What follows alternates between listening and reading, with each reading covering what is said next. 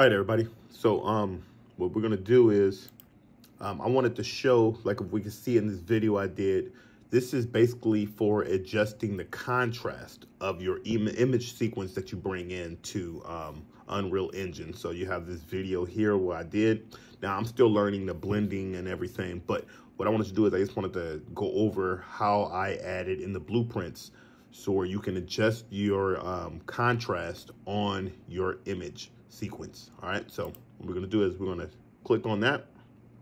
So we have here in your materials, you can see if we go down here, this is like your parent material. I'm gonna double click on that. All right, so it's gonna come up here. What I'm gonna do is, before I start showing, I'm gonna show you a little bit. I already have this in here. We're gonna delete these. This is what we're gonna be creating. So now we're about to go to start from fresh, all right, from scratch. What I normally do is I'm gonna first add in the multiply. So we're gonna right click, we're gonna hit multiply. We're gonna add that in there. All right, then from there, what we're gonna also do is we're gonna add a contrast preserve color. So we're gonna right click again. We're gonna go to contrast preserve color. So we have our contrast preserve color there. Now, what we're gonna also do is we need to be able to make those adjustments. So we need to be able to change the values. To do that, what we're gonna do is we're gonna press 1, the number 1, and we're gonna hold it, and we're gonna basically left click on the mouse. So if we 1, left click, we got our values. I don't know if that's the exact name, but that's what we're using here. Then if we're gonna go down here, because we wanna be able to adjust the other value, so we're gonna add another value. Press 1, left click. So we have that there. Now it's time to connect all of this stuff up. All right, because these things can be definitely, like, I'm still trying to understand how all of this stuff looks, but it's what it is. So first, what we're gonna do is we're gonna grab our RGB. We're gonna drag that to A on the multiply. Then on our values chart, we're gonna grab that and take it to our multiply B. So now we have that there. Then what we're gonna do is we're gonna go for this output. We're gonna take that down here to the contrast preserve color, V3.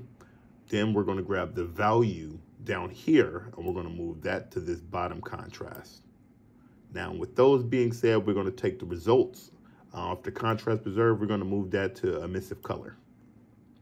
Now that we have all of these in here, we are pretty much good. Now it's just time to start adjusting values.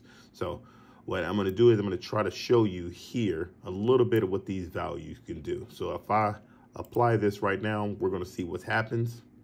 It's all black, right? So we is gonna see it. I know I'm black, but I ain't that damn black.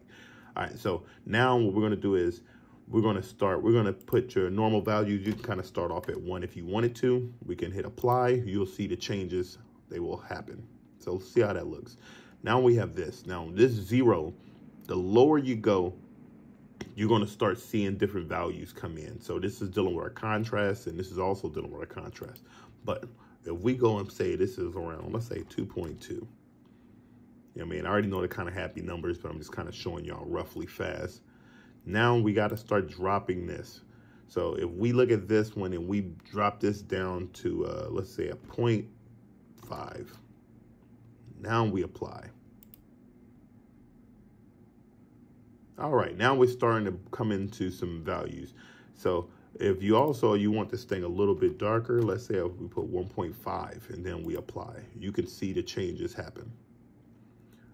Let's say if we put 0.5. I'm just kind of showing you a little bit of some of the things, how things can happen. Basically, you adjust this for what you feel that you need this to be. So I'm gonna put this around 2.2. We're gonna apply.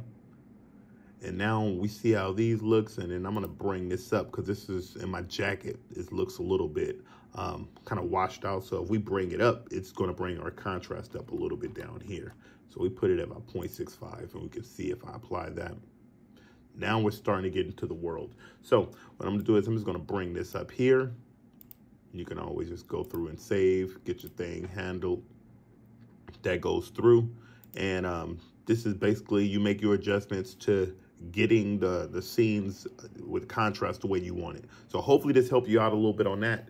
I'm going to continue going. I'm still learning blending and trying to basically blend this image sequence into the world.